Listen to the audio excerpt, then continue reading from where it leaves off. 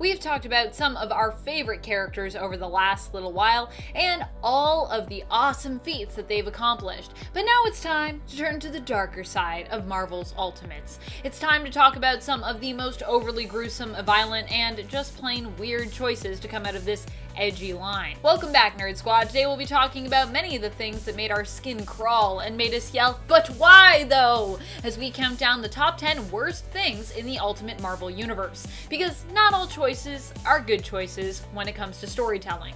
Get ready to be shocked all over again, and let's get into it. Number 10. Tony and Natasha. Yep, in the Ultimate Universe of Earth 1610, Iron Man and Black Widow are an item. But what's worse, Black Widow turns out to be working as a double agent and betrays the team in Ultimates 2.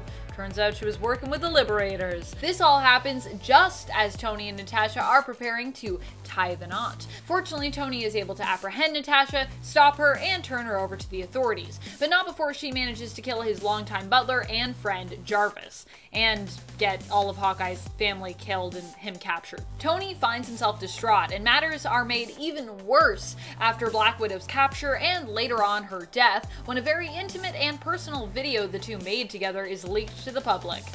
Yikes. Number 9. Actual Cannibal Hulk. Hulk in the Ultimate Universe was a much more gruesome version of himself. He was depicted as being a lot more violent, even killing people when he went into a rage. However, this is the Ultimate, so even this more violent and uncontrolled take on his character was not enough.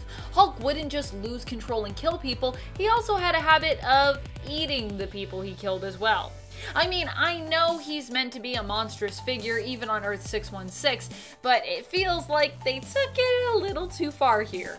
Also, what's up with the Ultimate Universe and cannibalism? That's like a thing that just keeps coming up. Number 8. The one true enemy of the great Charles Xavier. Stairs! It was something that hadn't really been done when it came to defeating Professor X, throwing him down some stairs. But there was also probably a reason for this, because I mean, it's just not a thing that needs to happen in the comics, and yet nothing was considered off the table in Ultimates. This is the moment, by the way, that is featured in our thumbnail for this video, and you might be wondering, hold on, wait a minute, is that Wolverine throwing Charles down the stairs? And fear not, true believer, at least they didn't steep that low. That's actually Mr. Sinister, and yeah, he looks a little different in the Ultimate Universe.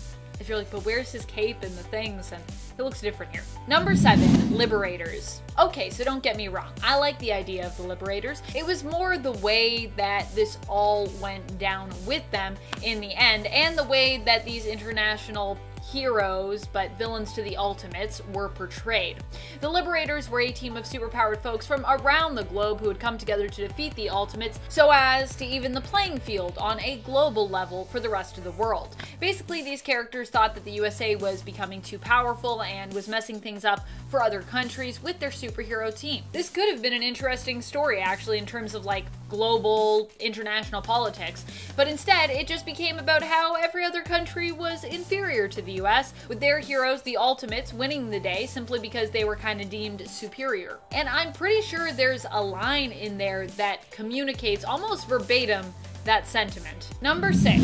Black Panther is Steve Rogers? There is a time that Black Panther is Steve Rogers in these comics. What went down is that basically Black Panther was recruited to the Ultimates but didn't really want to join the team. I mean, that's a whole other story that is pretty weird and problematic. He was kind of made to join the team against his will. On Nick Fury's orders, Black Panther, however, was also not allowed to leave or ever return to his home and see his family in Wakanda. Steve had been training Black Panther and he felt bad for T'Challa, so he decided to basically take Black Panther's place so that he could return home to visit his family. Temporarily, of course. At least, it seemed as though the sub-in was meant to be something temporary. It was implied in the comics that Black Panther would basically go visit his family for a while, and then he'd return to relieve Steve. That isn't what happened, though, and instead Steve remained as Black Panther until eventually he just went back to being Captain America again, and Black Panther sort of seemingly disappeared off the team without any explanation. He does come back, I think, for one mission, and then he quits. But, yeah, it's also kind of weird that he quits. I guess things changed and he could quit at that point. Yeah, it's strange. Another one of the strangest moments in terms of this story is when Janet Van Dyne, the Wasp, seemingly recognizes that Steve is actually a Black Panther because of the way he moves. Apparently no one else can move like Steve Rogers. Number 5. Blob eats the Wasp. During the events of Ultimatum, a lot of awful things went down. One of those things was the death of the Wasp, Janet Van Dyne. She was for a time the leader of the Ultimates and actually proved to be a quite capable, resourceful, and powerful member of the team, but none of that could save her from the Ultimate Wave. Janet was one of the heroes to be killed during the Ultimate Wave, and her body was found by Hawkeye and Giant Man. The worst part wasn't even that she died, but instead was the aftermath of that. Hawkeye and Giant Man found the Wasp's corpse, which was being violently torn apart and eaten by the Brotherhood member, the Blob. Ew. Why? Why so much cannibalism, though? Number 4. Magneto kills everyone. Normally, I wouldn't have a problem with Magneto killing people. After all, he's a major X-Men villain, and to have Magneto tell the story, most of the people that he kills, they deserve it. They themselves are usually murderers in some way. It's what makes him such a compelling villain, and at times an anti-hero. Right now, he's gone full hero in the comics, which means that he really holds people up to high standards in Krakoa when it comes to their law about not killing humans. After all, he knows what it's like to feel justified in disposing of human enemies, and even he is willing to agree that overall it's just a bad idea. So there's really no way of finding justification if that's your crime in Krakoa right now. In Ultimates, Magneto, however, goes from being Professor X's friend and partner in mutant team building and safe space creating to thinking that mutants are basically better than humans and believing that humans should either serve mutants or completely be exterminated. Does believing that you belong to a superior race sound like anything else to you? Magneto kills billions of people in the pursuit of this belief, which, considering his history as a victim and survivor of the camps in World War II, is pretty shocking and feels out of character. And if you're wondering, well, is that still a thing in Ultimates? Yeah, I'm pretty sure that's still established in Ultimates, so yeah. Number 3, Wanda and Pietro. Initially, Scarlet Witch and Quicksilver had a similar relationship to their 616 counterparts, with Pietro being established as just an overprotective brother. Ultimates then took this a step further, with it being kind of a joke that they were maybe like a little too close, with them even being presented as being overly flirty with one another. But eventually, this was then taken to the next level. A level we probably never should have gone to, where the brother and sister duo were in a full-blown romantic and intimate relationship with one another, and Wolverine even caught them being intimate. And this was something that many fans felt was taking their relationship way, way, way too far. Pietro even is considered a rival when it comes to anyone else competing for Wanda's affections. I love how Earth 1610 was about trying completely different things with characters, and yet the close siblings were simply just like brought too close together. I mean, they could have done something really different with these two and made them like two estranged siblings or people that were like unrelated to each other. That's something that would really be breaking new ground. Like, where's my story where they were like split up at birth and so they like never knew about the other one and then they find their long lost twin? That could be a cool story. Number 2, Ultimates 3. Many of these worst moments that have been laid out before you today come to us from Ultimates 3, which is where the wheels really began to fall off the Ultimates train. I mean, Ultimates 2 also had its problems, but I don't know if there were quite as many as Ultimates 3.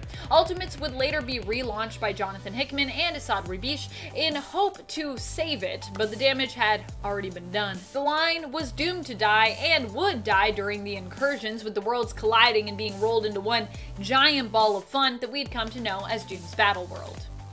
Of course, then later it'd be brought back, so nah. Number 1, Ultimatum. What could possibly be worse than a brother and sister in a romantic relationship and Ultimates 3, where many problematic stories either got worse or got started? How about the thing that simply straight up killed the Ultimate Universe, or at least felt like it tried to? Ultimatum. Ultimatum was the crossover event that caused mass devastation to the universe and the world, wiping out many of the characters that we'd come to know and love, or at the very least tolerate. Jeff Loeb was basically given the green light by Marvel to kill off all characters who were too similar to their Earth 616 counterparts to really shake up the Ultimate Universe. What ended up happening as a result was many people, heroes, and villains dying due to their heads being blown up or torn off, having an overly gruesome and violent end. Then there were deaths that were never even shown of major characters who died in the Ultimate Wave. And finally, there were also tons of characters whose corpses were eaten after or during their death, or who ended up tortured to death. It was just an overly violent mess of an event with death after death, till you became just basically numb to what was going on. Ultimatum is also the event where Magneto decided to basically go nuts and kill billions of people. He would snap Professor X's neck, and then would later have his own head blown off by Cyclops' optic blasts. Like I said, just so many heads being blown off. It makes my head want to explode.